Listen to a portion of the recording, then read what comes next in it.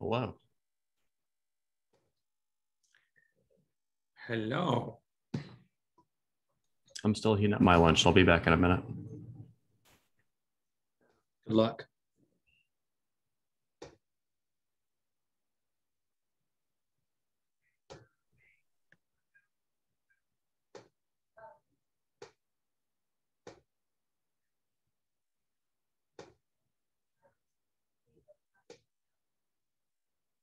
Nice background.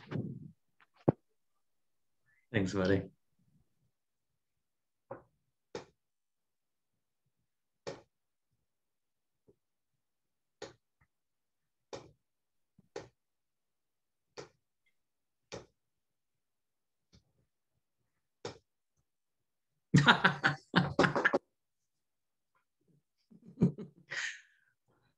Your cat doesn't like dog.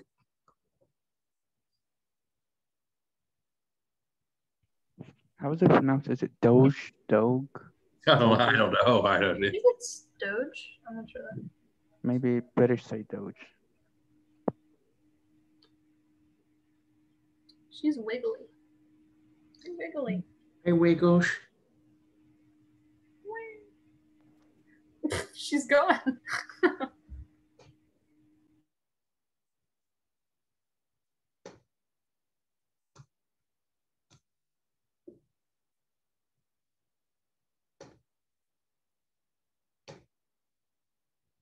Okay, guys, if you would put your numbers on.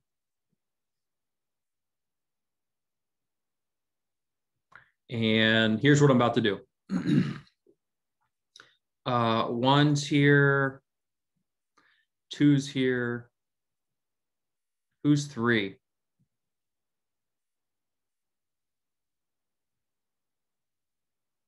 It's me. Sanjay, is that you? Oh, Robert, it's you. Okay, 3. 4 is Sanjay. 5 is Chu. 6 is Zane. 7's Leah. 8's Brian. 9's Ethan. And 10's Michael. So everybody's here. Okay. All right, let me tell you what I'm about to do. I am about to send you a very private file. Nothing weird. I'm going to send you a private file in Slack. And I would like you, this is incredibly important. Nothing can happen for the rest of the summer unless you do this, okay? Ethan, are you here? Can you hear me? Yeah, I just got back. Okay, good. Lee, can you hear me? Lee Meow, can you hear me? Yes, I can. Okay, I'm going to send you a file. And you don't need to do anything. You don't need to extract this file or anything, but you need to download it. Hold on, let me see. Download it from private chat immediately onto your local machine. And then delete the message. Can you delete the message in private Slack? Please tell me if you can do that. I think you can. Okay, I'm going to send the file I'm sending are RSA encryption keys that are going to allow you to access the Newton GPU cluster supercomputer. Okay. I'm going to send you, you're going to be, your student number for the keys will correspond with the number that you have for class. Okay. So like, for example, Lee is number 1, Tess is number 2.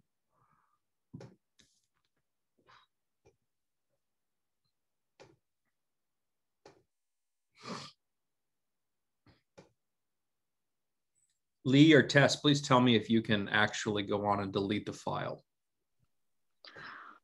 I think you have to delete it. Is it me because it's my message? Like, I can't delete it from the chat, but I just downloaded it. So you could probably delete it now. Okay. Like, yeah, I have it. So that's what I'm telling you guys. Make sure you download this immediately because I'm about to download it from chat. Delete it from chat, okay? Okay, I got it as well.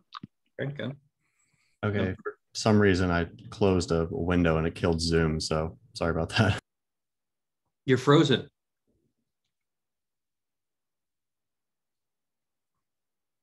Number 4, Sanjay.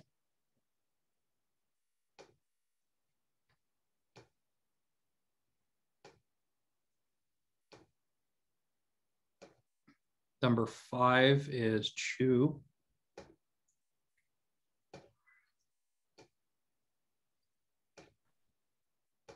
How about now? You're unfrozen. All right, sorry about that. I didn't think that would happen. 6 is Zane.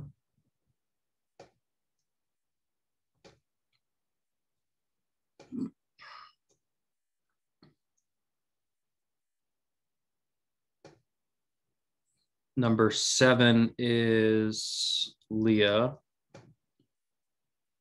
Make sure the file that I send you has, like it says student number. Make sure that student number is your number, okay?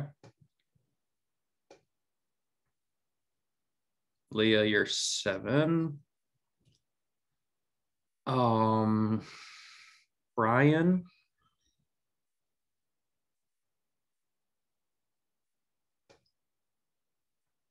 Brian, were you here this morning? Yeah, I was here. Man, man, I'm just so quiet. I didn't even know. Okay, Brian, you're number 8.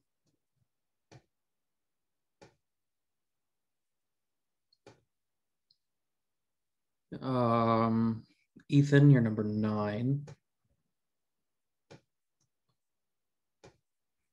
Just download this to your local machine. Don't do anything with it, please. Does everybody hear what I'm saying? Just put it on your machine. Okay. Don't do anything. Just download it. Number 10 is Michael, wherever you are here.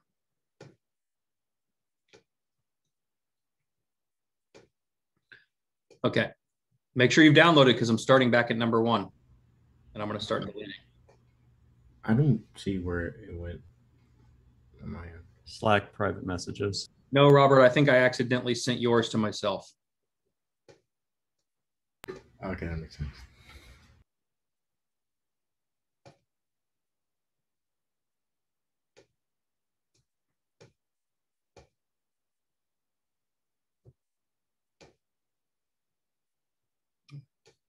I already got it.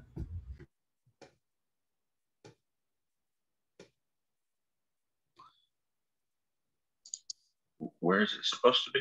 I'm a little confused. Sorry. Slack private chat. Or the DMs. Yeah.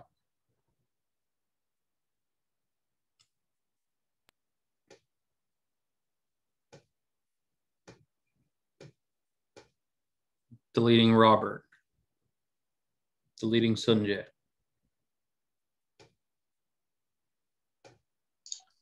I'm not seeing anything. Are you in our private message? Oh, it's because I didn't press the send button on yours. Ah, there it is. Number 5 is Chu. Deleting Chu. Chu, you have yours downloaded? Okay, thank you. Chu's deleted. Zane. Zane's deleted. 7 is Leah. Leah's deleted. 8 is, who's 8? Brian. Brian's deleted. Number 9, Ethan. Ethan, you're deleted. Michael, you got yours? Yeah, I got it. Okay, you're deleted. All right, that's that. Okay.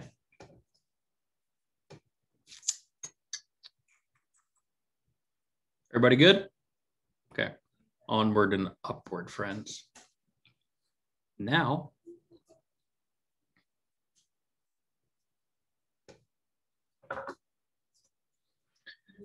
we move on to PyTorch. By the way, Brian, did you get your code running and everything? Yeah, I had everything running. Everything's good with you. Mm-hmm. Okay. All right. Before we move forward, Lee, will you share your screen? Yeah, sure.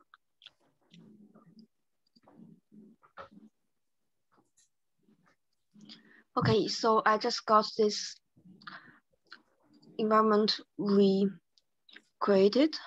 Excellent. And Good. yeah. Okay. Conda activate RU 2021. Okay. Now,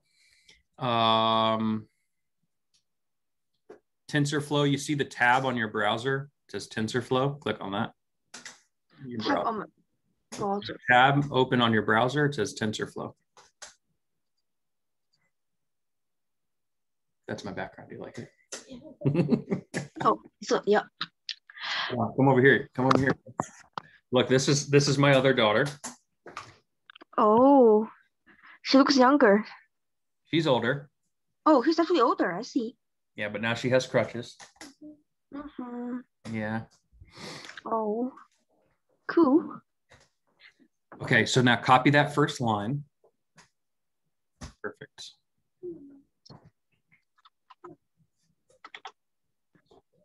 Conda and so okay, that looks good. Let's do that.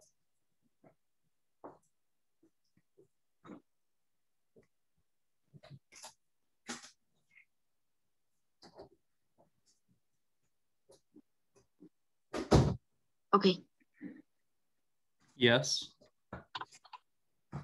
Ooh, okay, now go back to Google. Okay, and do Conda install Keras.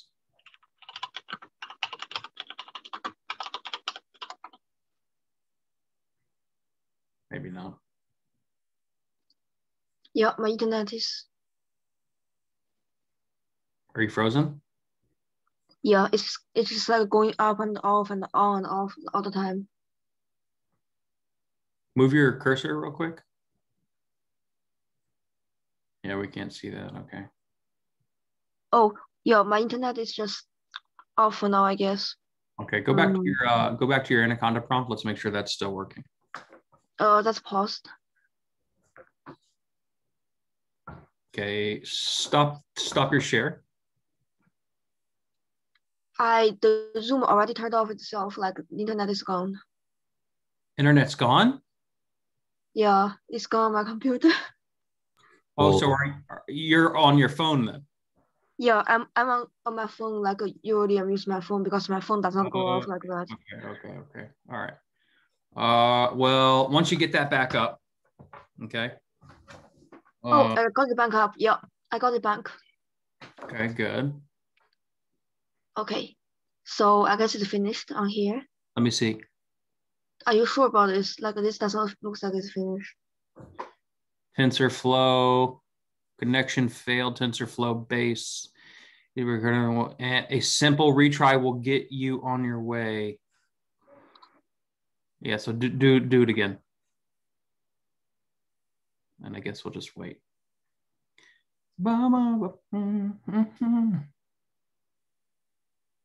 Yes. Oh, it's painful. All right. Yeah, let that run. Stop sharing for a minute. Stop sharing. Okay. And let that run. Let's let your internet be used for that. Okay. All right. Now.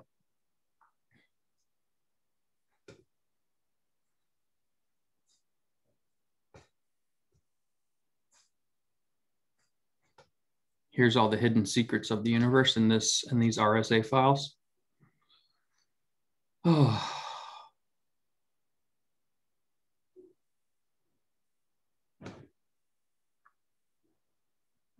Which screen are you seeing, by the way? Are you seeing my desktop or my browser? GitHub. GitHub, okay. So now what we're going to do is we're going to go to my other GitHub, which is over chunk.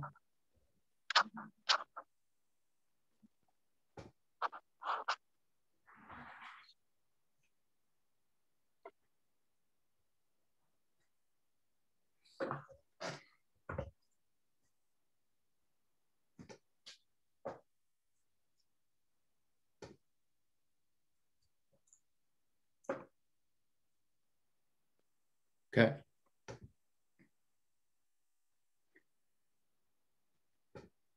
By the way, other than Michael, that's cheating. Do you guys know who this is?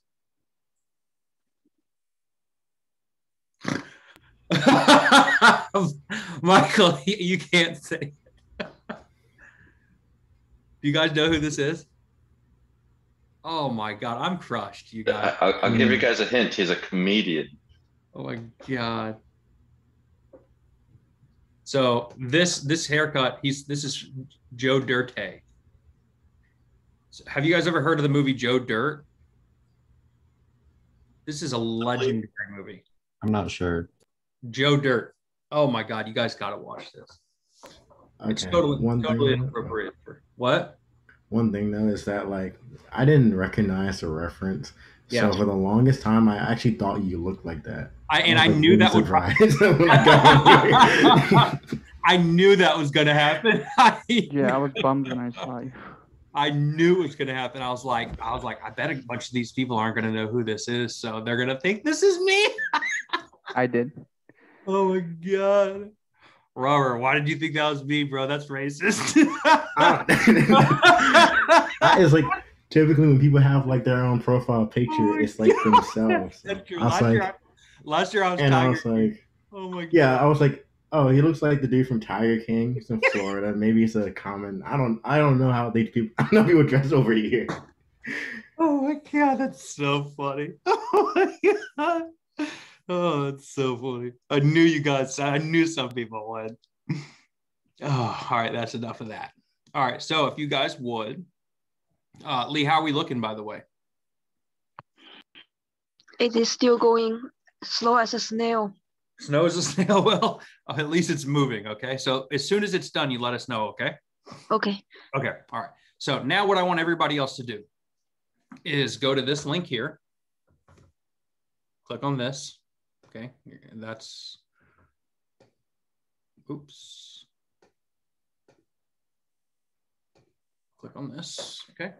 And that's going to take you here. Okay. And what I want you to do, so excluding Chu and Lee, is there anyone else that does not have PyCharm working? I have not tested PyCharm with my current model, but I would believe that it works because it worked with the, like when we initially installed it. I just haven't tested it with assignment 1. All right, here's what I want you to do. Go to that link. Copy this here. I mean, it's the same. I think it's the same as the URL, but copy this here, okay? Then I want you to open PyCharm. Come up here to VCS. Is everybody with me? Yeah, I'm just waiting for PyCharm to open. Okay, good. I'll wait a second for that. Okay, so it finished, but it seems like some sort of error happened. Share your screen. Okay, 1 second.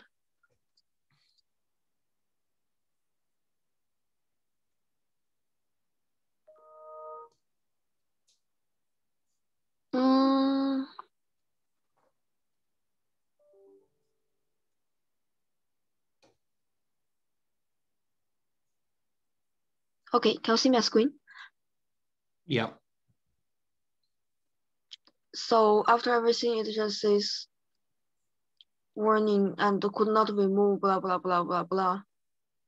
Please remove the file manually. You need to reboot to free file handles.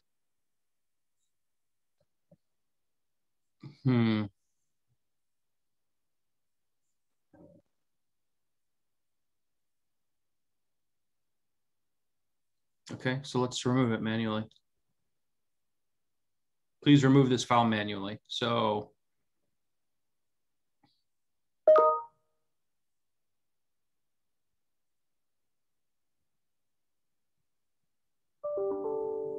okay.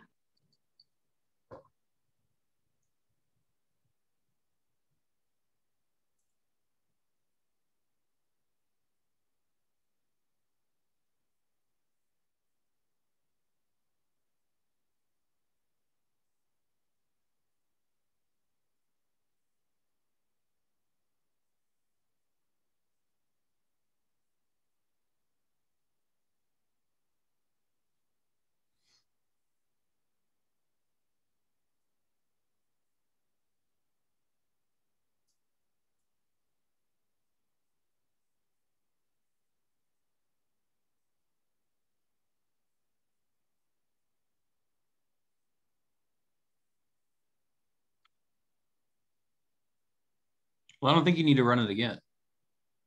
Oh, really? I mean, isn't that what?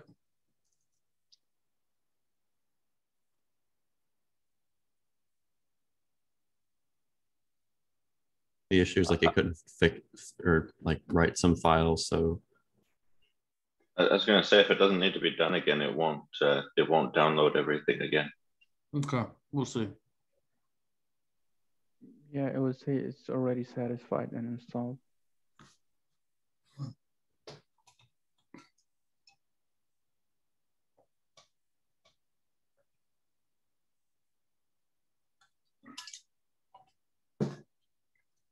Okay, Lee, let that keep going. Okay. Stop your share if you would, please. And all right, so everybody else, come up here, VCS, get from version control, post it here like that. Okay. And then write clone. Let me see if I already have it though. I don't want to redo it. If actually, I'll just do it because you guys are doing it.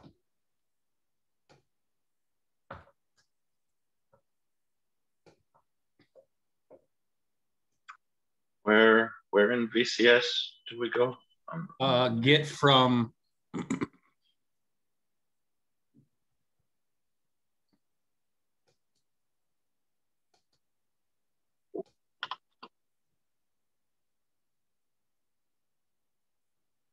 did you see it? Get from version control, I think it says. mine says Git instead of VCS because we enabled that on a previous step.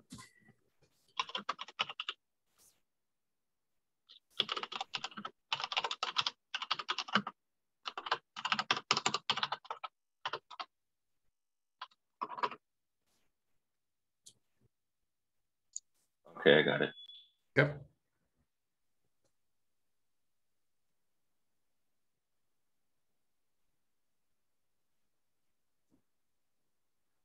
Now, if you will recall, you'll first need to go in and change the interpreter for this project, right?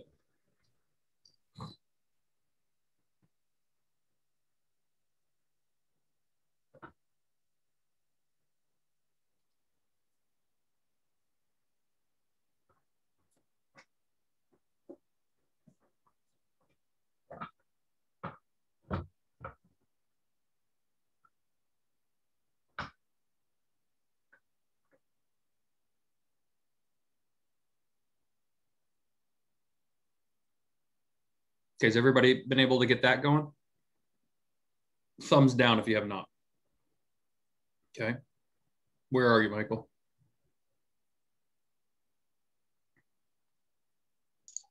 Trying to find my interpreter, my base interpreter.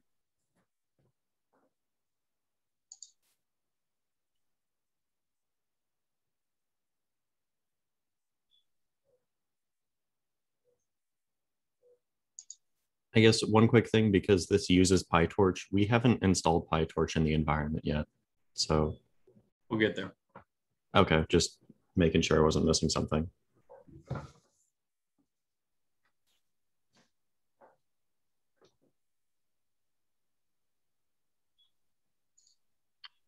I don't remember the interpreter. That's not. I don't remember exactly what that's supposed to be. Share your screen, please. Yeah.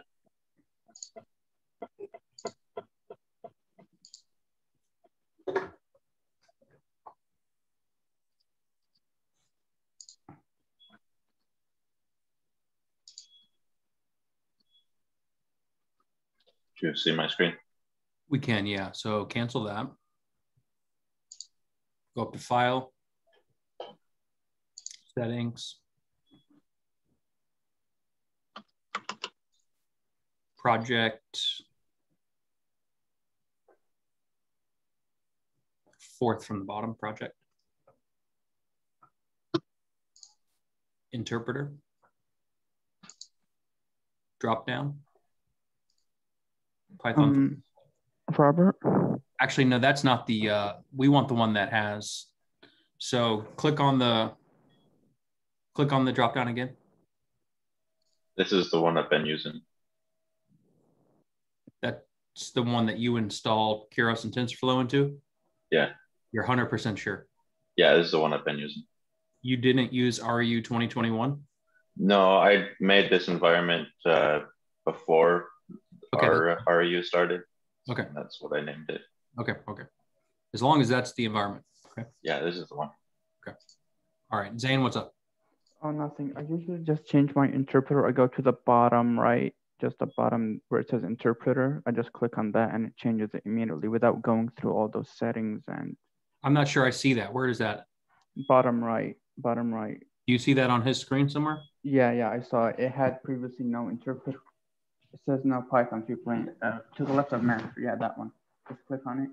Oh, that's nice. Yeah. Oh, okay. That must be a new feature. Add interpreter settings. Very good. Very good. Thank you. Cool. All right, that's everything. I'm up to where you were at. Right? Very good. Very good. All right, now, if you'll notice on my screen here, let me see. Hold on one second. Okay, Lee, show your screen again. I'm sorry, my internet went off. Okay, so you can't install in anything? I finished installing the TensorFlow. Okay, then the next thing you're going to install is Canvas. Keras. That's right. Oh, great. But you need to Google it first, remember? Don't just don't start typing. Oh, yeah, you're right. Okay, can you show your screen? Yeah, sure. Okay. Okay, so I just got this one TensorFlow down and I Googled it already. It says. Show me the Keras. Yeah, Keras okay, here. Good. Yeah, perfect. So okay. I'm going to do this now. Yeah. Okay, good. Okay, let that finish and okay. then tell us when it's done, okay? Okay. It may happen pretty quickly here. Let's see. Oh, how can I stop the sharing? No, don't stop yet. Just do yes. Okay. Because this may be pretty fast. Mm-hmm.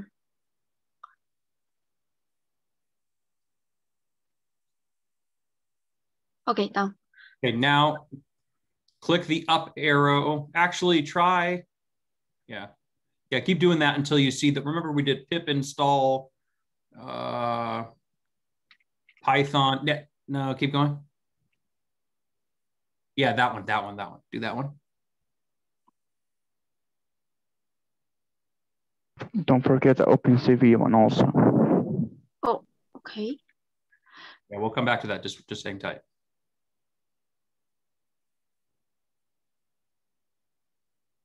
Okay, now do pip install OpenCV. Don't press enter until I say enter, okay? OpenCV -contrib, CONTRIB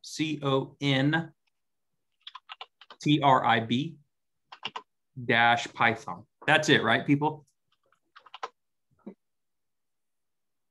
You can go to the pip library online to make sure. I'm pretty sure that's it. Just press enter.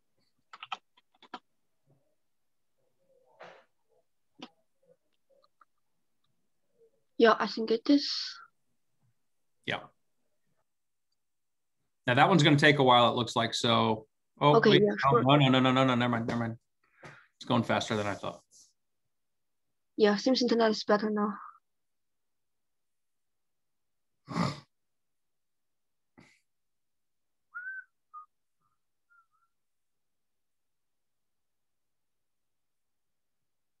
Come on, high speed. I thought it went, but you're just tricking me. Okay, you can stop the share, okay? Okay. There should be, yeah. Okay. Yeah, maybe that'll let your internet, tell me when that's finished, okay? Okay. All right, now, so you can see here, because I have this requirements text up here. Does everybody see that? Right, that's a part of this little repo that I have. You can click on install requirements. I don't know if that works or not. I know that when I tried to do that kind of stuff back in the day with PyCharm, it didn't work out very well. So what I'm going to do instead is I'm going to hop over here and I'm going to say, Okay, that finished. it finished? Yeah. Okay. All right, go ahead and share your screen, please. Yeah, here it is. Okay. All right, that's all good. Now open up PyCharm. Very good. This is the big moment, people. I'm nervous. Yeah. Okay, now in the bottom right-hand corner, thank you to Zane. See where it says Python 3.8? Click that. Go to Add Interpreter.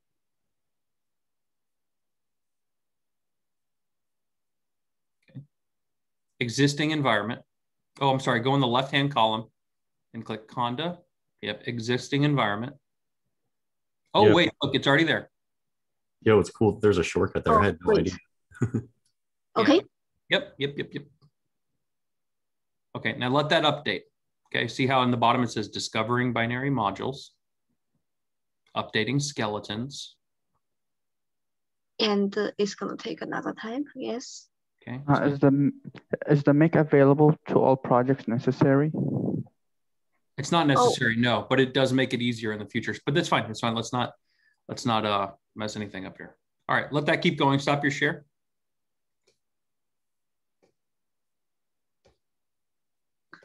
Okay, so what we're gonna do is come over here. You see, I've activated the RU 2021 environment, everybody. So everybody's there with me? Okay, make sure that's good. Now, come over to the internets, Conda, install PyTorch.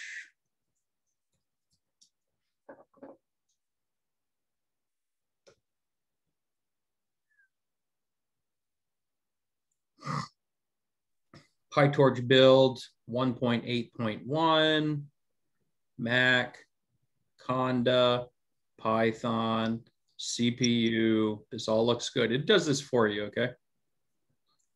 And then here. All right. So you'll each have your own individual commands. Is everybody with me on that? Lead, you need to do the same thing, okay? Yeah, I will check the record lecture later on to follow up.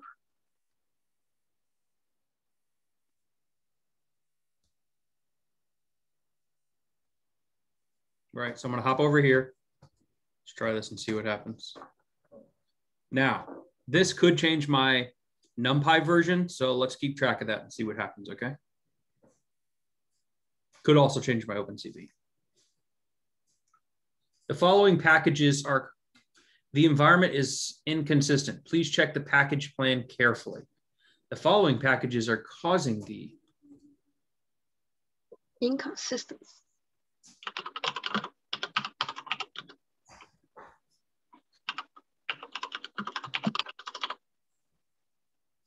FFmpeg, PyTorch. All right, let's see what happens.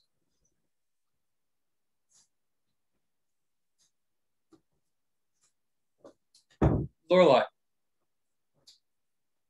you left Buddy in here. Come on, boy. Come on, go out there with Shishi.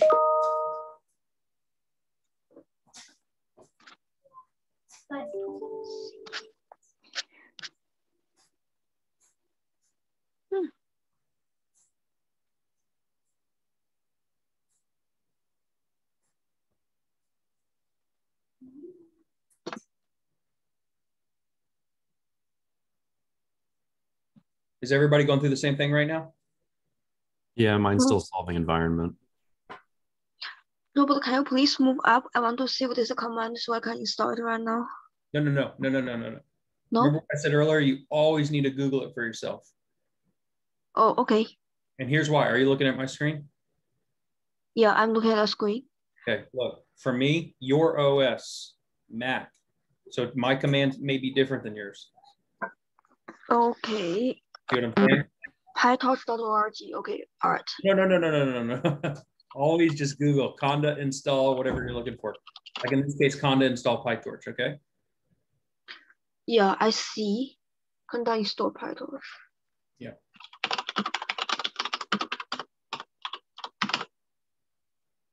So mine finished. My internet's pretty fast, so I'm gonna close this because I don't want to see it anymore. Mine finished, so let's see what happens. So I should be able to come over here to main. Did you guys see the red lines just disappear?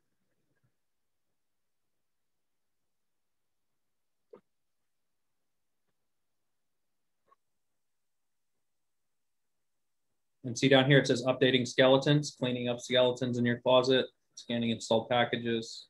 Order to harness the full power. You know, if it's, you know, removing skeletons from a closet, they should also say, like, you know, adding skeletons to closet, burying dead body, you know, that sort of thing. Yeah, full package here. Okay, so looks like I'm ready for action. How about you guys? No, you need a second to download. Mine's still downloading. Still downloading. All right, let's let that happen. I'm gonna go use the restroom. I'll be right back. Let's just take a fiver. Okay. By the way, has everybody successfully downloaded and connected to the VPN? I have. I did. Who has not? I haven't done that yet. You have to do it before 4 o'clock. Okay. Because otherwise you won't be able to do the 4 o'clock tutorial if you don't do that. I guess I'm gonna get my other laptop ready just in case this one doesn't work. Okay, so it's all set up there. Doge has done it. All right, so go ahead and do that. If you haven't installed that already, that is the #1 priority. And I'll see you back in 5. Copy? In 5, not at 5. Yes, thank you, Ethan, for clarifying that.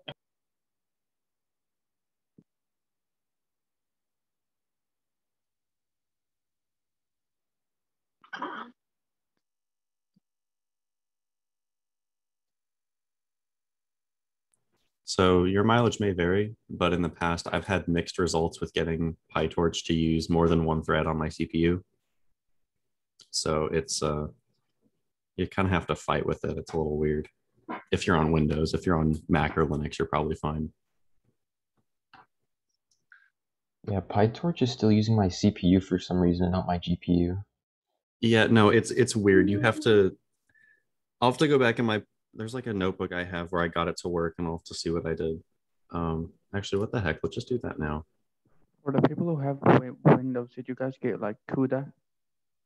Yeah, because like you need CUDA toolkit, and that should have came with what's it called? TensorFlow. And I guess make sure that you have the right version of it. Let's see, AIUCF. I mean, it shows 10.2. Is this using PyTorch? Yes, that is using PyTorch. Okay. I wish I had an NVIDIA GPU, man. These programs take forever to run.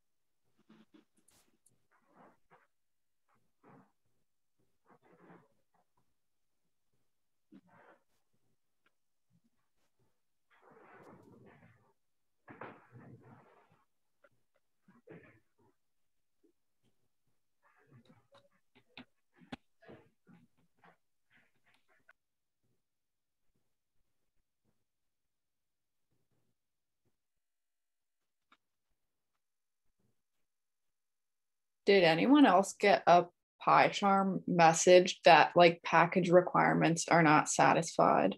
Yeah, that's kind of what we're working on right now. Okay. Like it's not like a full-on warning. So I don't know. Yeah. Does it still run if you try it? Hey, has anyone I have no idea. has anyone activated or cleared a virtual environment from a YAML file from a .yaml? Those No. are the worst. Yeah, like I don't think you need to create a virtual environment because we already did, and we're just gonna work. Oh, Yeah, what I did, I just closed that and then switched to the RU 2021 environment, and it got rid of the message. Oh, am I not in RU 2021? Oh, yes, I am. Like I still have that warning, but the program runs. All right, so now I'm actually downloading and extracting. So I failed the repo data.json. I usually don't fail that. holy crap, PyTorch is huge. How big is it? Almost a gig. Oh man, why? Like we're using. Oh my goodness. Like PyTorch 181, right? Yeah. Show enough. That is the biggest Python package I've ever seen.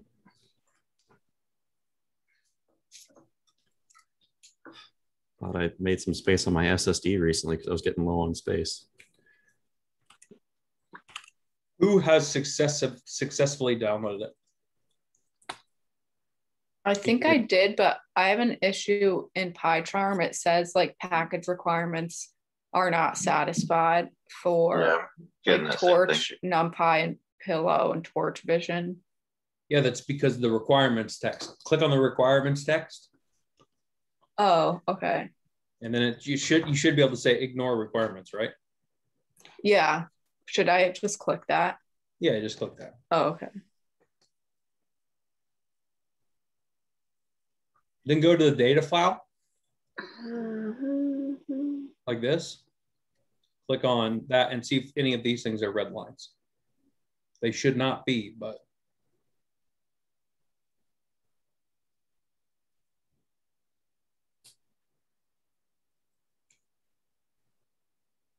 Tess, are they? No, yeah, I'm all good. Okay, good. All right. Everybody else is still downloading? Yep. I'm still downloading.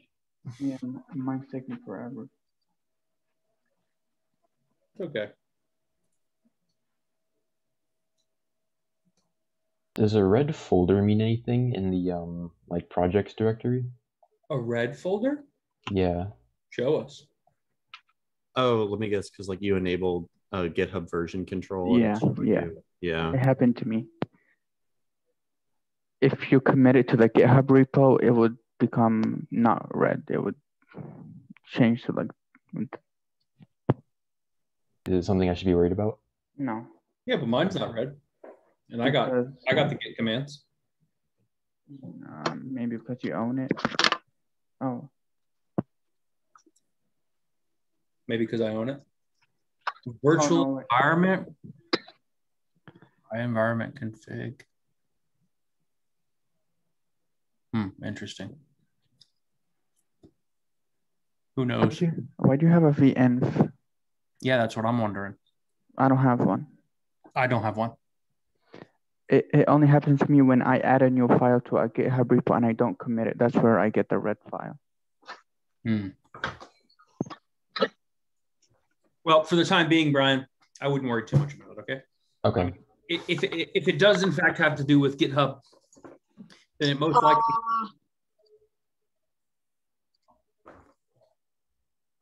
But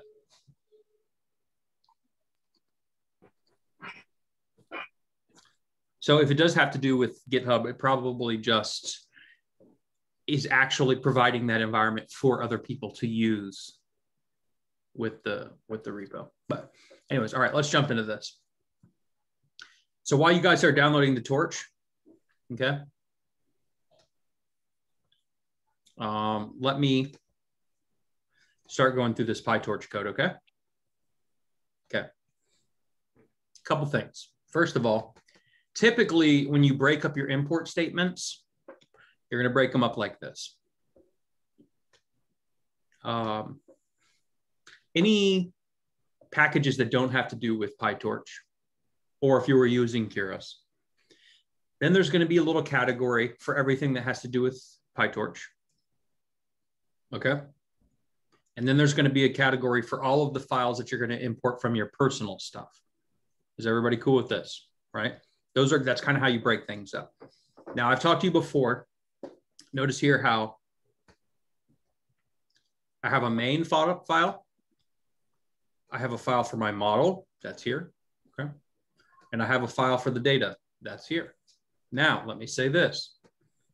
This is for CFAR 10 here, okay? PyTorch will import CFAR 10 for you automatically, just like Keras did. Does everybody understand that? Okay, so check this out.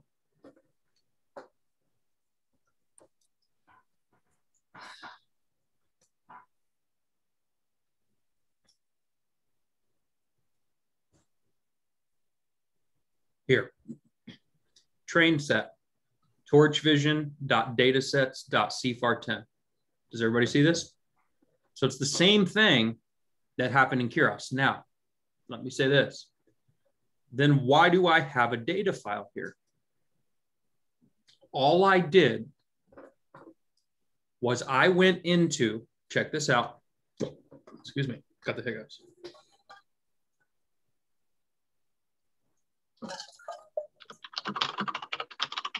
What I did was, I right-clicked. You can right-click in PyCharm. You can right-click, go to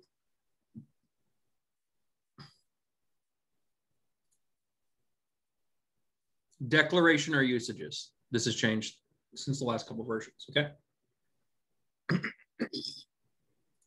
And do you see what popped up here? Transforms.py. Does everybody see that? Okay.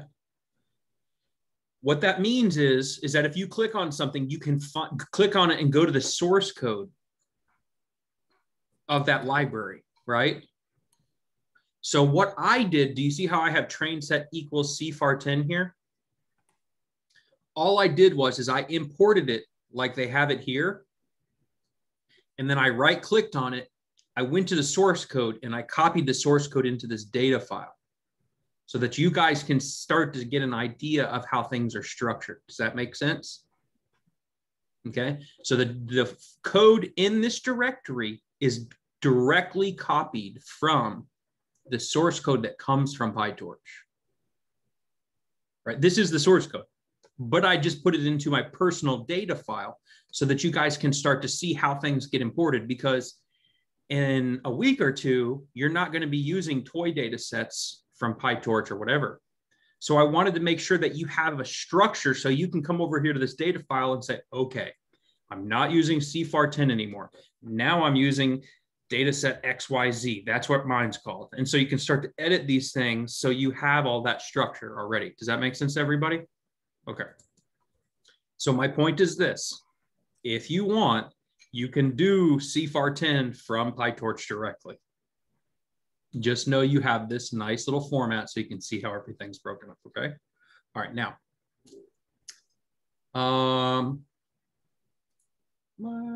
Okay. So here's how I like to break up my code. First, I'm going to have a section up here for initializing my parameters, okay? Everybody cool with that, right?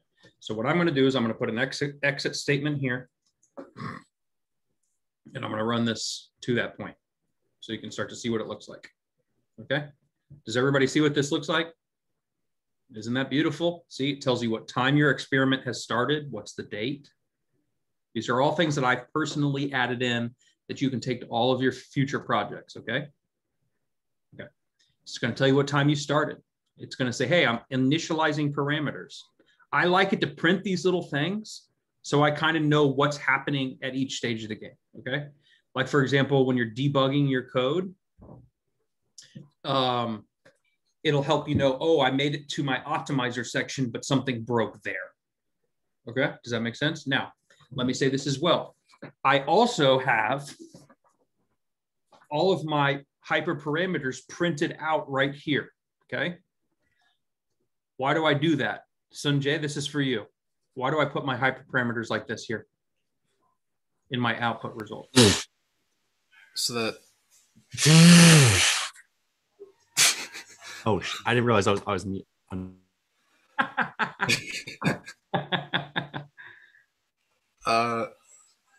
If I just take a guess, it's to better keep track of sort of what's the run that you're doing. I knew I could count on you. That's exactly right, right? Because this is science and we got to keep track of that stuff, right? So I'm going to keep track. I need to know my batch size was this, my learning rate was this, so that when you come back to try something else, you can say, oh, on Tuesday, I tried this experiment. My learning rate was this. My results weren't great. So blah, blah, blah. Is everybody cool with that so far? Now, when you run this on the GPU cluster, all of this stuff is going to get saved to a text file or a log file. Okay. So then you're going to have this output to look at later. Okay. Now, what's next? Data. Time to prepare my data. Okay. So let's take this, get rid of it. Okay. My data section. Okay. Print, preparing data. That's going to tell us that. Okay. Now here's this, mean and standard deviation. These things are calculated in advance by other people. These things were calculated in advance by other people. In the event that you've come across a data set during your time here or at some point in the future, but mainly during the summer, and you have a data set that you don't know the mean and standard deviation for, talk to your graduate student about how to calculate those things. Okay, there's different ways to do it, but the point is that now that we have the mean and standard deviation, we can normalize the data. Okay, or in this case, I guess you'd say standardize, right? So here's what we're looking at. Transform, train. So the transformations that I want to perform on my training data, that's what this is, transform, train. Transform my training data. Okay, it's coming from the transforms package. I'm going to write compose here because compose, I'm going to put a bunch of different things together. Okay. Now, this first thing here, transforms, use a random crop, take a random crop of a 32 square somewhere inside that image. Okay.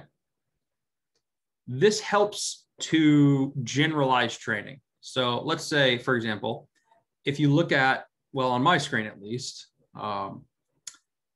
just imagine you have a rectangular image that looks like this, okay?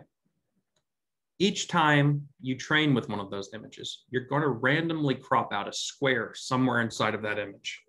Does everybody understand what I'm saying here? Okay, you're going to randomly crop out a square from that image. The reason we're going to do that is because it's going to prevent, it's going to encourage generalization and prevents probably overfitting by considering different parts of the image along the way. So for example, you know, this time, if you look at our random crop, it has the head and legs of the cat, front two legs, but maybe not the back two and the tail. Next time, we're going to get the back two legs and the tail. Does that make sense to everyone? So by randomly cropping, it helps to encourage generalization. Okay. Transforms, random horizontal flip. Okay. We're going to horizontally flip our images. And what this is going to do is going to help, again, to generalize. Because imagine in our data set, all of the cats, like see how Doge is in my picture right now?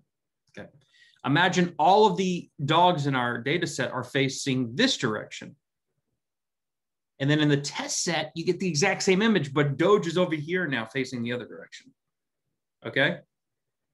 That's going to cause problems. So by randomly flipping our images, we're encouraging generalization from different viewpoints. Does that make sense? Go ahead. Wouldn't the horizontal flip it upside down rather than to the side? Horizontal flip. Vertical would be yes. If horizontal is the axis in which it flips, then it but either way, it doesn't really matter. you may be right. You may be right. But either way, it doesn't matter. The point is that by flipping the images, you're encouraging. I mean, for example, I've seen people just do it all the way around. That way, the only reason I'm saying it the way I'm saying it is because you're not going. I wouldn't expect to find upside down dog pictures. That's very unlikely. But I would expect to find dog pictures that are flipped over like this. That's the only reason I intuitively would assume it works that way. But go ahead, whoever said something. Oh, so for the random crop, yeah. What is the padding part for? I would assume it probably just pads the outer size of your image with 4 additional pixels and then randomly crops somewhere around there. Probably something like that. Okay, and in each iteration, it doesn't crop the same part. It crops always different parts. Every time it's going to be different. It's randomly going to happen every time. It's randomly going to choose an X and a Y value, and then that's where it's going to start cropping from. Okay. These aren't things you need to worry too much about. They're just, the idea is more important. Like, for example, here, if you really want to know, you can hover over this, okay? Pad if needed, pad it. It will pad the image if smaller than the desired size to avoid raising an exception. So there's the answer to your question, Chu. Right. Since cropping is done after padding, the padding seems to be done at a random offset. Okay. Yeah, this is a nice feature that they have now. It didn't used to give these detailed descriptions when you hovered, but now they do, and that's very nice, these doc strings. All right, now, transforms to tensor, okay? This is gonna take our final output and it's gonna transform it to a tensor. Tensor is something that GPUs can act on, okay? All right, that's all I need to know about that. And then here, transform, we're gonna normalize our data set with the given mean and standard deviation. All right? Okay. Quick question about that. The 3, so for the mean and standard deviation, those are for each of the 3 channels? Channels, yeah. Okay. Okay. So you can check here. Let's see if we hover. Normalize a tensor image with mean and standard deviation. This transform does not support pill images. Given a mean, see mean 1, mean 2, n, for n channels, right? This transform will normalize each channel of the input towards tensor, blah, blah, blah. Okay, is everybody good with that? Now, it used to be like, for example, in PyCharm, if you wanted to know that description, you had to go to the PyTorch documentation. Okay, this is, in my opinion, incredibly nice that you can just hover and it tells you this, right? All right, so these are the transforms that I'm going to perform on my training set, all right? Now, let's instantiate our training set. CFAR10, where is it coming from? Root data path, train is equal to true, download is equal to true, transform is equal to transform train, okay?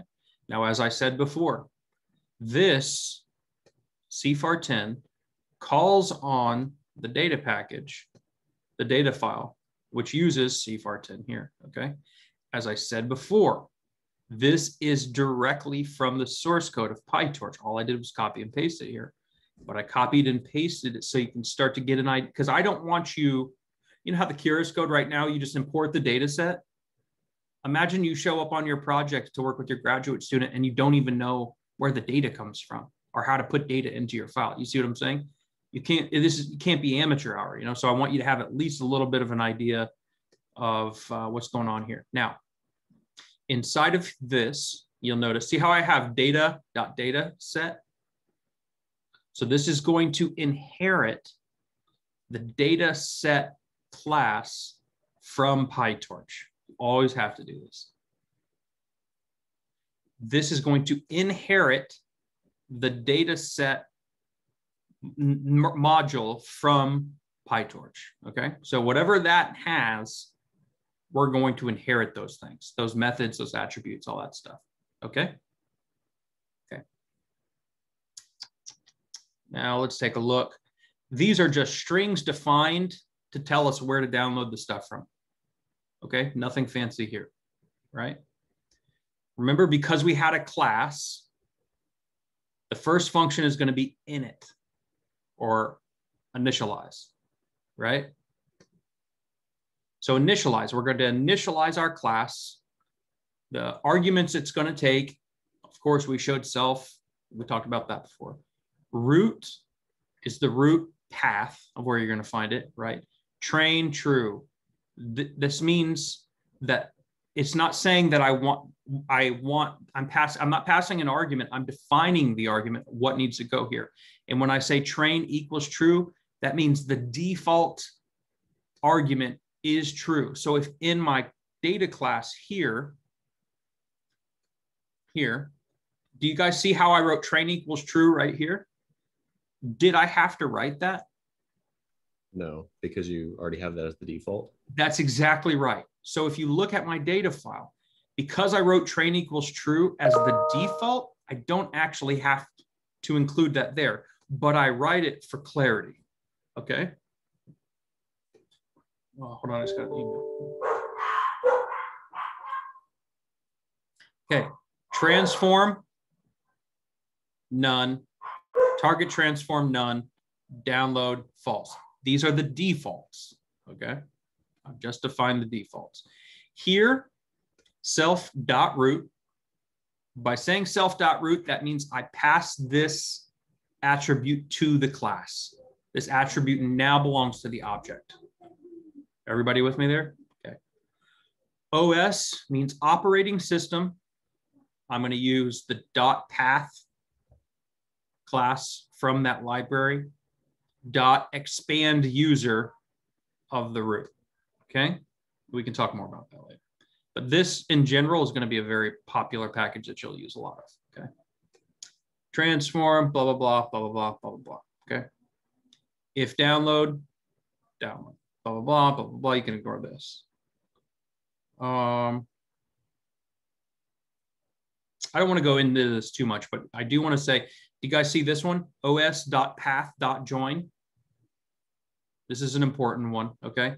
What it's going to do is it's going to take whatever's here, this string, and it's going to add it to this string, and it's going to add it to this string, okay? So now all those strings get added together, and it becomes a path. Okay, so everybody cool with that?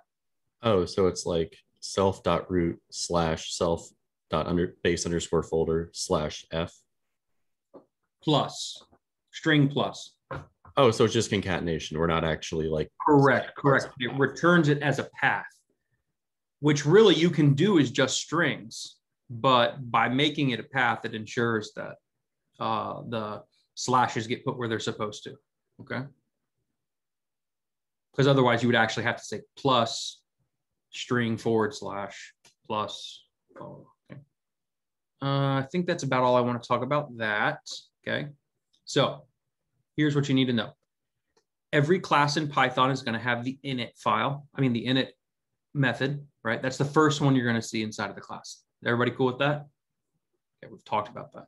Now, when we inherited the PyTorch data.data set here, that means that you have to have certain methods that come. That means we inherit certain methods that come from that class. One of which is called getItem here.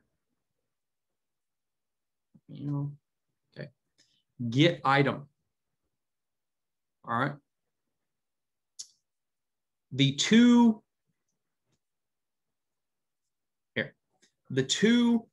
methods that you must include in a PyTorch dataset class, because we inherited the data.data set, right? The two methods that you must include outside of init, because that's in everything, you must include getItem, which is what's going to send your data back to the main. Okay, that's one of them, getItem. And the second one is the length, okay? Length is going to define the length of your data set. Get item is actually going to get the item from the data set, process it however you say to process it here, and return it. This index here has to do with batch size, okay? So for example, if you have 1,000 images and your batch size is 100, your index is going to go 0 through 9. Is everybody cool with that? This index goes over the batches of your data set, all right? Or it may actually go elements. I can't remember, but we'll figure that out more in a minute. I mean, it doesn't really apply here yet, okay? Now, here's two things you need to do. So what I've just done here is I've instantiated my train set, okay? Now my train set, my training data set is an object. The next thing I'm going to do is I'm going to send that data set into my train loader. So this is my data set. This is my data loader, right? What this means is it's going to, okay, and you can pretty much look at the arguments here. First of all, take the data set, break it into batches. Do you want to shuffle them? That's always true in the case of training and testing. You don't need to shuffle. Why do I shuffle? To ensure that you're training on like all the classes and not just like, oh, we're going to train just on airplanes or something. Kind of. I would say it's more because we want to make sure that the batches that we are getting are randomly distributed every time we run a new epoch. That's what I was kind of trying to hint at, but I yeah. Yeah, what Ethan said, but then what I said. All right, number of workers has to do with the threads for the CPU or GPU that you're working on, okay? Usually this can be 2, anywhere up to 4, all right, in my experience. Now, train size is just a value. See how I have train size down here? Number of training samples, train size. Train size is just the length of my training set. You see how I have this underscore length? That's because this is one of the inherited methods in my data set. Remember there were 2. I said get item was 1, length was the other, okay? Now. Could you just put it in like length and then put train set in parentheses? I think so. I think that works fine. Okay. Yeah. I can't remember, to tell you the truth. I mean, for some reason I'm doing it this way. I can't remember if it's because I thought it looked prettier or because if there was some actual reason. If you're interested, you can try it when you're on the code, but I think that works. But it may not. I don't know. Can't remember. So here, when we go to transform test, transforms.compose. So you'll notice that see how I have train data, test data, right? Notice transform train, transform test, train set, test set, train loader, test loader, right? Do you see how I'm paralleling my code here? I want everything to be, and it's nice. So all the training stuff kind of goes together. Then I do one space. All the test stuff goes together, blah, blah, blah. I'm doing this with a very specific purpose because I want my code to be readable for me later when I go to look at it, right? And I don't want to have tons of comments everywhere, so it gets annoying. So I try to keep it organized in this way. Now, we are going to need to send our testing samples to tensors so that our GPU can work on them. We are going to normalize them, but we no longer need to randomly horizontally flip, whatever, and we no longer need to randomly crop. And the reason is because we were doing those things to encourage generalization in our model. Well, these images don't train our model at all. These are testing images. So we don't need to encourage generalization with those, okay? Test set, CFAR10, same data path, right? This is a root data path that I'm using. False, download true, transforms test, okay? Test loader, Here, I actually break it into a number divisible by the actual images. Shuffle, false. Now, this is kind of important. You don't need to shuffle. And if you think about it, it would make it, you guys could figure it out. But I want to show you shuffle true, shuffle false. You don't need to shuffle the testing images, right? We're shuffling the training images because we want them to randomly come to us in batches, random groups, to encourage generalization with our model. We don't want it to see the same things in the same order every single time. But when you're testing, it doesn't matter what order they're coming in, right? You're just going to test on each individual image and it's going to produce an output, true or false, whatever. Number of workers, same thing. Okay, so now let's go to this point. Any questions so far?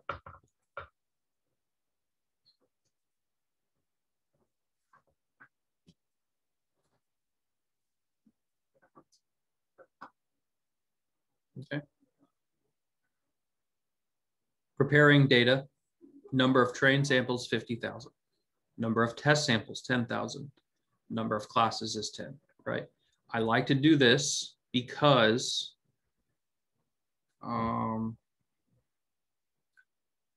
anyways, like for example, the experiment that you guys did with assignment 1, right? This is exactly why I do that kind of thing, because the number of training samples won't always be the same. For example, UCF 101 is a data set comprised of 101 different activities that humans do. Jumping, rope, playing golf, weightlifting, basketball, stuff like that, okay? Well, of the 101 classes of activities, only 51 have audio.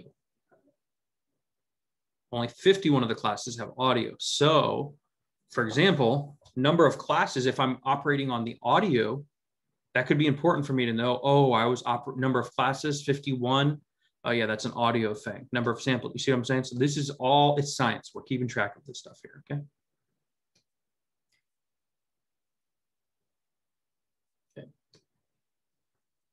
Now, building model. So here, net equals VGG model name.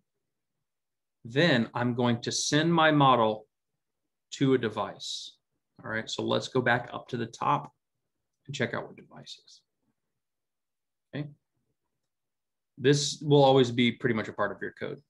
Device is equal to CUDA if CUDA, Barracuda. All right, CUDA if Torch CUDA is available. In other words, if there's a GPU available, use it. Otherwise, use the CPU. Is everybody cool with that? Okay. Remember how I told you that in PyTorch, it automatically will determine if you're using the GPU or the CPU, right? This is where that's happening. So you don't have to download TensorFlow-GPU and all that mess, okay? So let's go back down here.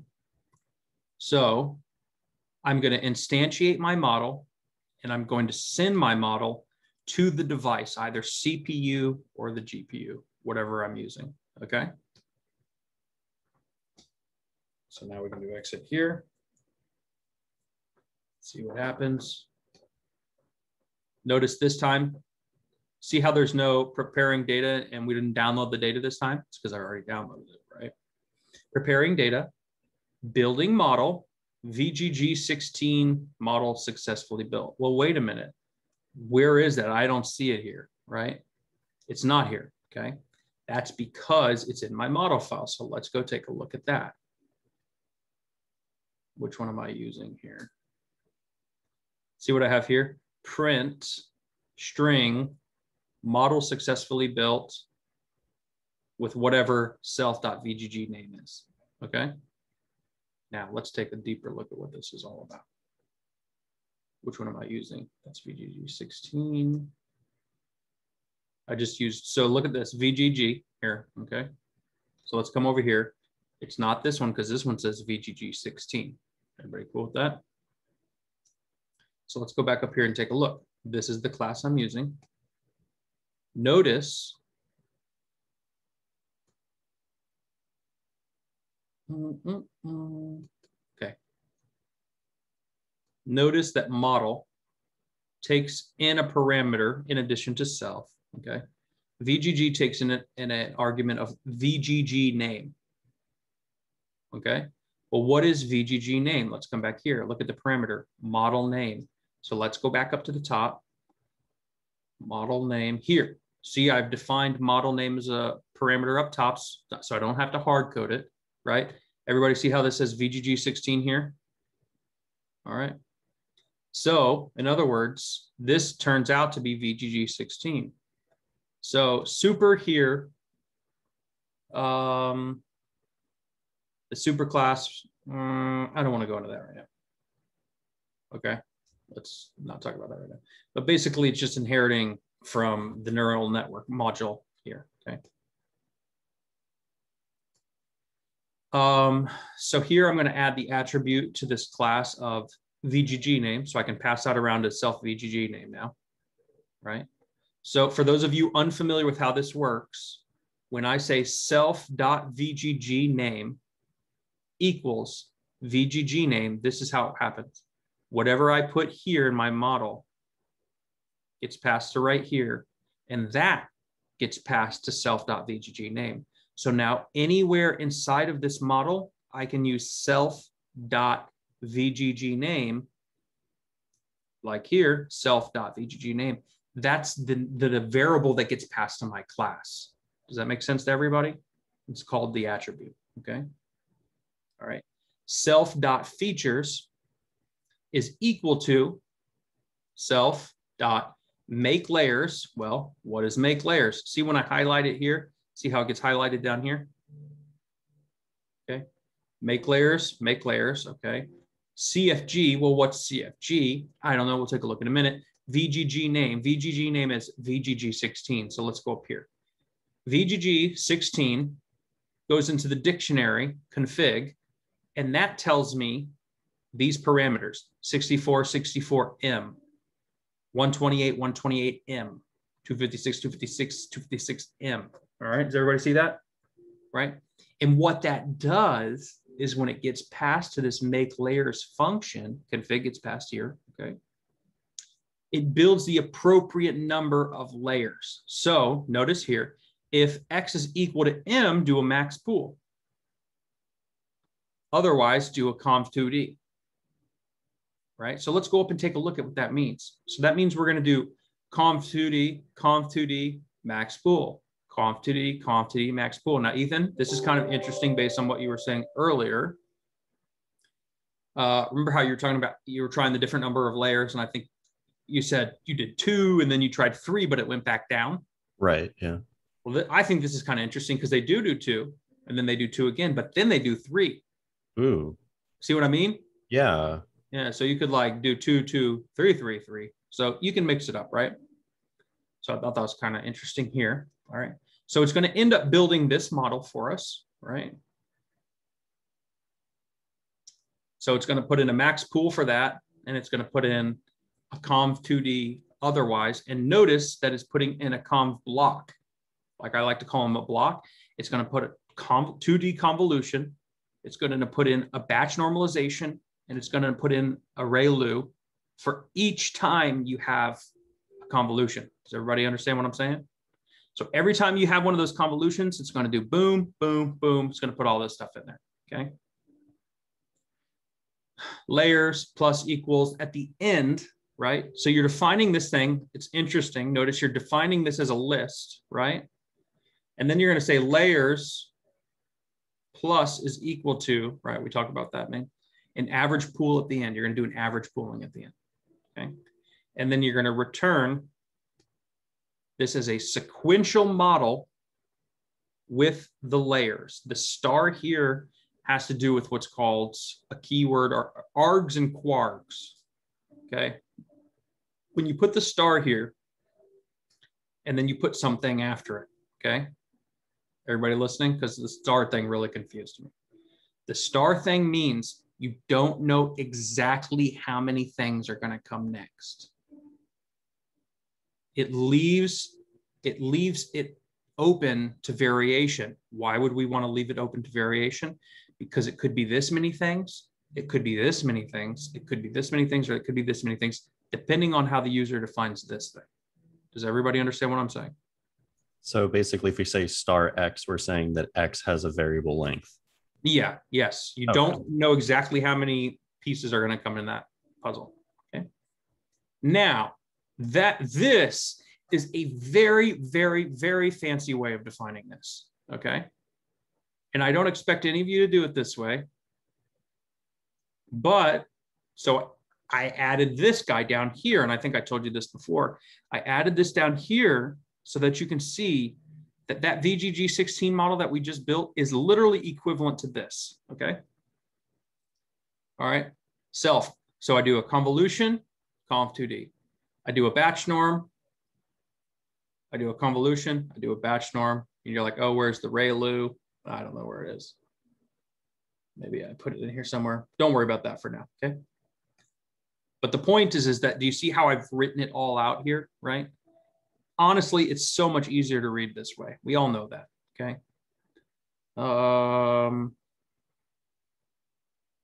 Self.ReLU. It's interesting that I don't put it in there. Oh, I'm so dumb. Amateur hour. So you see here how I'm defining, okay, so in this class, the first thing I do is I have my initialize function. And in my initialize function, I'm adding attributes to that class, that object, okay? conv1a is now one of them. conv1a bn is now one of them. conv1b, conv blah, blah, blah. But then, since I use this neural network module, I've inherited that class. I must use the function called define forward. And what forward does is basically, remember how the functional looked for Keros?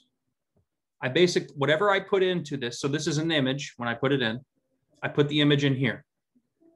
Then the image gets convolved. Then it gets convolved again. Then I do a rectified linear unit, okay? I'm sorry, not convolved again. It gets a batch normalization. So I do a convolution here. I do a batch normalization here, En. I do a rectified linear unit here. I get X. Then I take X and I put it into this step. X gets convolved, gets batch normalized, gets rectified linear unit, and I get X. Then I take that X and I put it in here. That gets pooled. Does everybody understand what I'm saying with this? Questions? Okay. So I guess if you were a masochist, you can make this a one-liner, basically. Like, because we're just taking. You could. Yeah, you could. Doing that, yeah. So now, some of the benefits personally of writing out your code like this, okay? Let's say, for example, you wanted to examine the features at a certain point along this path, right? Let's say you wanted to print them right here to get an idea of their length. Let's say, for example, you wanted to do this, print x.shape. Okay. Now you can do that. You can do that here. Whereas up top, where we use the function to build all that business, it doesn't lend itself to printing after a specific layer, right? I mean, you could put an if statement here that said, whatever, but I mean, in this way, it's easier to read. I mean, honestly, it's almost obnoxious, honestly. It's almost obnoxious. I mean, it looks so pro, but it's not good for even yourself, and it's not good for other people if they wanted to read your model. This is the easiest way to read it, But at some point, you have to imagine, like, for example, with ResNet or other things, I mean, imagine you have 128 layers. You're not going to do it this way. You know what I mean? That's obnoxious. So here, print this, okay? Then, so when I instantiate that object, let's take a look. When I instantiate my model here, and then I send it to my device, okay? All I've done is go up to this line here, okay? I initialized that object with this function here, okay? I haven't actually used it at all. See how I instantiated it? I initialized it, but I haven't actually used it at all, right? It doesn't get used until I go to my training. So this forward business here doesn't actually get called until the model gets used. Does that make sense to everybody? Right, good.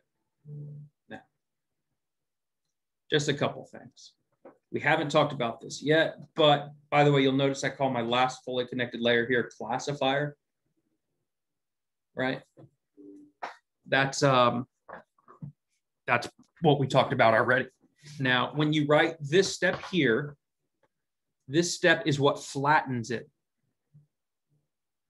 Like we had the word flatten in Keras, this is what does that, okay? And then it's going to return that 10 by 1 vector here, okay? Now, in Python, if you wanted to run this code as your main, right? So this, see how it says if name is equal to main, okay? When I run my main file, when I run this and it calls this file model, right? So if you look up here, from model import VGG, right? When I run my main file and it imports model, model is not the main file being run. It is a file being called. Is that clear to everyone? Tess, you good? Wakey, wakey. Okay. So if this, on the other hand, is the file that I'm running. So in other words, if I go like this, run model, if I run this file, then it will be considered main. Does that make sense? So if this is the main file that runs, do these things. So let's take a look at what happens if I do this.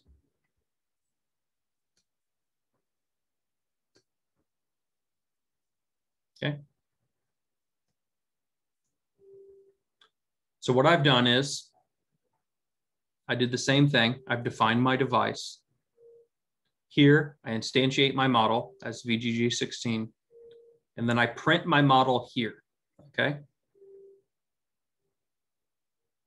Now, there is another library that you can use in PyTorch, which I'm not going to talk about right now, because if you look at this, do you guys see how this is not as clean as that kernel, as the Keras version, right?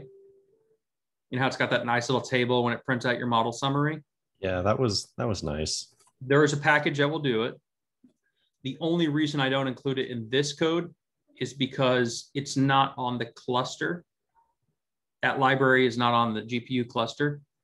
So you would have to manually install it if you don't want an error. Like if you have import, you know what I mean?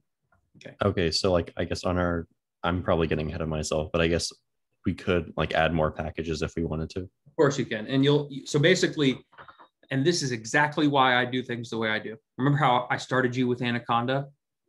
Well, guess what the GPU cluster uses? Anaconda, right? So then we created our own environment. And remember how I told you, hey, don't install packages from PyCharm, install packages from the command line itself. Remember that? Well, that's because when you go to the cluster, there is no PyCharm. You install packages from the command line itself, right? There's a big picture here. So you're going to use Conda on the cluster. You're going to create your own virtual environments. And then you're going to install packages on there, right? So I wanted to make sure you know how to do all that locally. That way,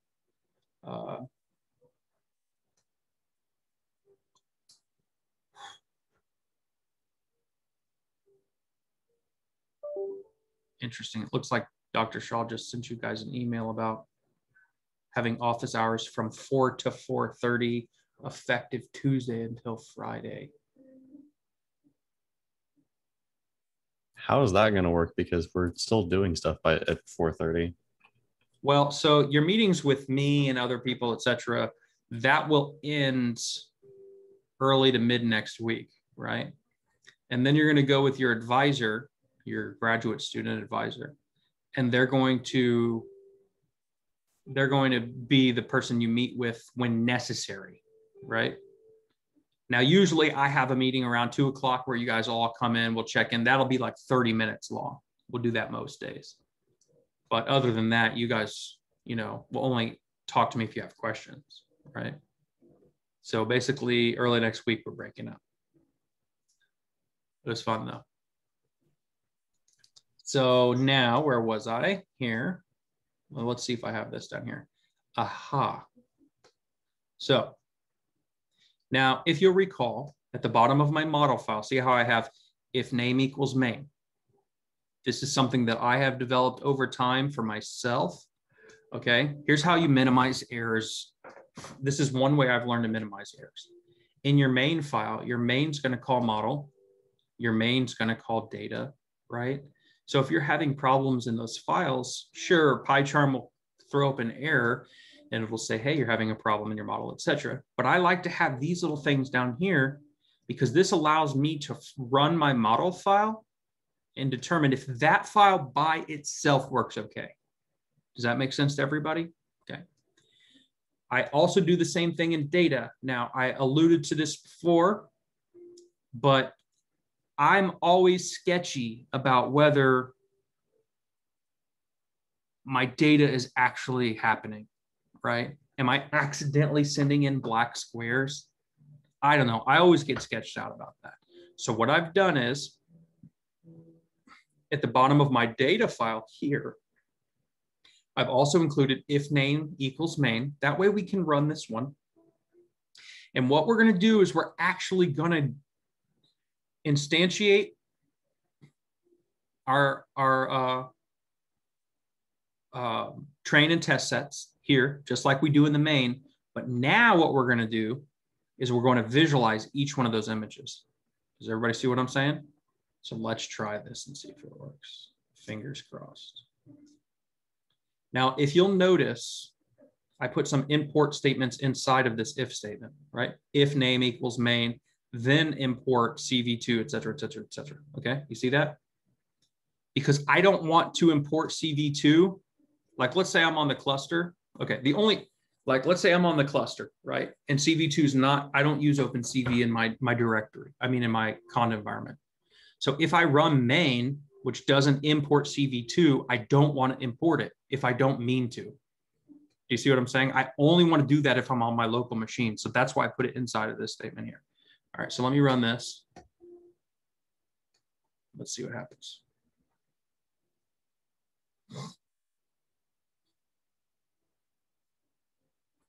Wants Z Outlook plugin agent, allowing access to documents and data in PyCharm and perform actions within the app. Fine. Okay. So here, right? You guys see what I've done here? This is the image name. Can you guys see this? I know it's hard to tell what this is. You can kind of tell that's a boat. That's a boat. Yeah. That's who knows? It's supposed to be a jetliner. It looks like a brontosaurus to me. Yeah. Doesn't it? Do you guys see that? It looks like a sheer dinosaur. There's a frog. This is a frog. Okay, I can see that. Crab paw. What did you call me? No, I'm just kidding. I don't know what that is, to tell you the truth. I think it was a frog. Yeah. Okay. This is a car, right? So look, you kind of have to squint like this if you want to see it. Oh yeah. No, really. That's actually so bad. Quick question about the code that we just downloaded with PyTorch. Yeah. I tried running it and it didn't work. And then I looked on Stack Overflow and they suggested changing number of workers to 0 for some reason. And I did that and then it worked fine. So I'm not really sure why that would be. No idea. It's very strange. Are you on Windows by any chance? Yeah. Maybe because you're not running anything on a GPU. I really don't know. No, I've had issues in the past with PyTorch. If you tell it to use more than like 1 or 2 CPU threads, it's really weird. Interesting. Try one, Chew, and see what happens.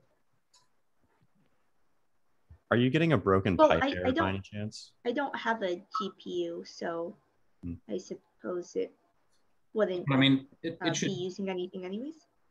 No, it has to do with the number of threads, which can be available on your CPU or your GPU. Yeah. Are you getting a broken pipe error by any chance?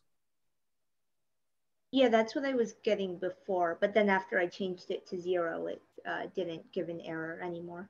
Yeah, I'm yet to find a resolution for that other than switching to Linux. So here's a couple things. If you find the resolution of that, please tell me. Here's what I want you to know. for batch index inputs target and overflow. Here, okay, and see how I'm using the test loader?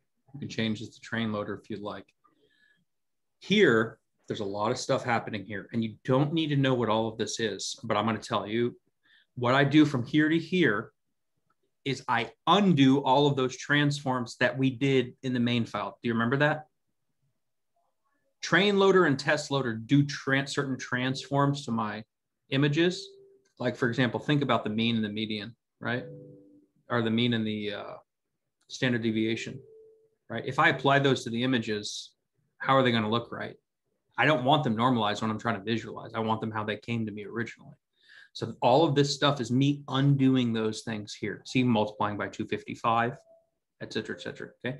So you don't need to know all that. But what I do want you to know is that there are some nice little one-liners in here that you can take away and use. For example, how do I resize an OpenCV?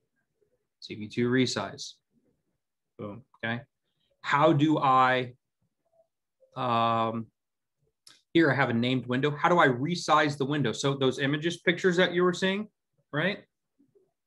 Well, they're 32 by 32. I assure you, you wouldn't be able to see them unless I did 300 by 300. This will allow you to move that window. Everybody see what I'm saying? So you don't need to go through all this stuff if you don't want, but the point is what I'm doing is I undo all that and I have that all down here. So it's never going to get run unless you run this file specifically. I've never seen other people do it this way. This is what I have found to be best for myself. I like to be able to run my model and my data files individually to see if they're working, because I get really sketched out about whether, you know, I'm seeing data or not. And this tells me, okay, I can be pretty sure that this data is actually going to my model. Okay. I mean, you saw the pictures, right? So I think we're going to cut it off here because I have to go meet Dr. Shaw and Dr. Lobo. But I will see you at 4 o'clock in our meeting with Jamie, where we do the cluster tutorial. Okay. Make sure you Is it cool if I ask a question real quick? Yeah, go ahead. Go ahead. So one thing I've been considering is that when you're actually working on the GPU, you're going to want to have your model and all your code working like absolutely 100% perfect before you even try to put it on the GPU. Is that correct? That is correct. Okay. So what do I do to solve that problem? Well, you may be able to say, hey, how can I run this code on my local machine because I don't actually have that data set on my local machine? One of the options is, like here at the bottom of your data file, you can create just gibberish data set of the same size, same dimension, same number of channels, etc. Right? Use numpy.random.whatever to create a gibberish data set that's of the same size as the data that you'll be using, same number of classes. You can do all that. You don't have to create, like, for example, let's say, you know, you're looking at CFAR 10, right? And it has 50,000 images in the train set. You don't need 50,000 images on your local machine to make sure that your code is working properly. You need like 5 or 10 from each class. Do you see what I'm saying? So sometimes what I'll even do is I will